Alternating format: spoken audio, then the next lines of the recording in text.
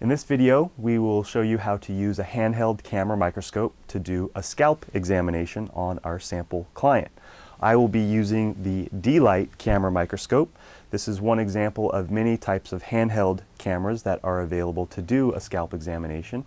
And I'll be using the standard software that comes with the D-Lite microscope, but there is advanced software available called CompareView Hair that allows you to do more advanced analysis of the scalp. I'll be using the 10 to 200 zoom lens and the standard tip. This lens allows you to examine the scalp at different magnifications. So I'll be going back and forth between 100 and 200x.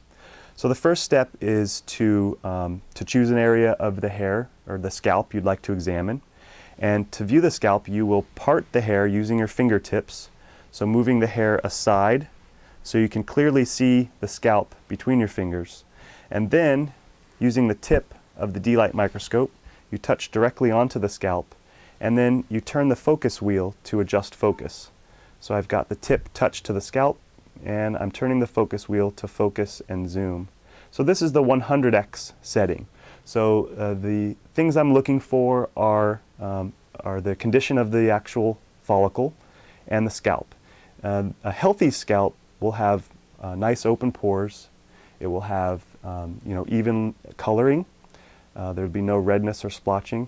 And some conditions of the scalp that you'll be examining are dead skin or dandruff, flaking skin, which is clearly visible. You'll be looking for the oiliness of the scalp, for sebum, which can block follicles and assist in hair loss. You'll be looking for inflammation or redness on the scalp, which is clearly seen. And you'll be looking for the general health of the hair itself. You can examine things like heat damage and product buildup. So I'm going to zoom now into 200x just by turning the zoom and focus wheel on the D-Lite microscope and zoom in at 200x, which gives you a much closer view of the individual follicle. So you can get a closer examination by zooming in and out with the D-Lite microscope. At any point, or when you've got an image that you want to capture and save, you just touch the capture button. So I hit the button on the D-Lite microscope, and that image is now saved on the computer and can be examined and compared with other images. So I'll move to a different part of the scalp. We'll move to the back part of the scalp here. Tip your head down a little bit. Again, part the hair with your fingers and touch the tip of the D-Lite to the scalp. And now you can examine those same conditions on different parts of the scalp.